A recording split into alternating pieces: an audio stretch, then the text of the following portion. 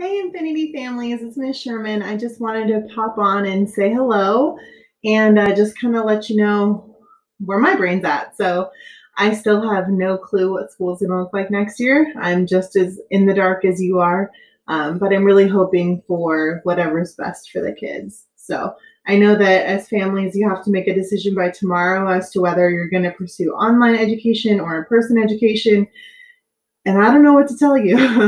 I don't know what to tell you what to do. I think that you know your family situation best, and whatever choice you make is going to be the best possible.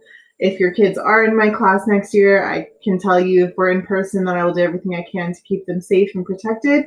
But that's about as far as that can go. I will try and make online learning the best that I can if that's what happens. And basically, we just have to roll with the punches. But I hope that all of you are doing well. If you have any questions, you can try and ask me. I probably don't have the answers though. But I just want to let you know that I'm thinking about all of you, and I want to know what school's going to look like too. School's a very important part of my life, and I miss it very much. So I hope we can go back in the classroom, but I also hope it's safe to do so. So whatever decisions are made, I don't get to make that decision, but I'm not going to pursue teaching online only.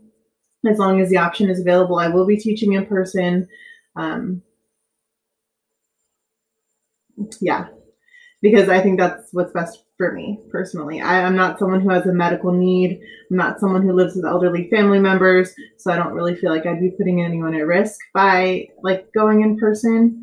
So we'll see what happens. But if you need anything, I'm still here for you, and I will try and help in any way that I can. So good luck. Make sure you fill out those forms or whatever you need to do so that everything can get squared away for next year. And again, I'm sure whatever decision you make is going to be what's best for your kid. So even if your kid ends up doing online schooling and they need some help, they can still email me. It's lsherman3@cherrycreekschools.edu, and I will still help them because once they're my kids, they're always my kids. So I love you guys. Be safe.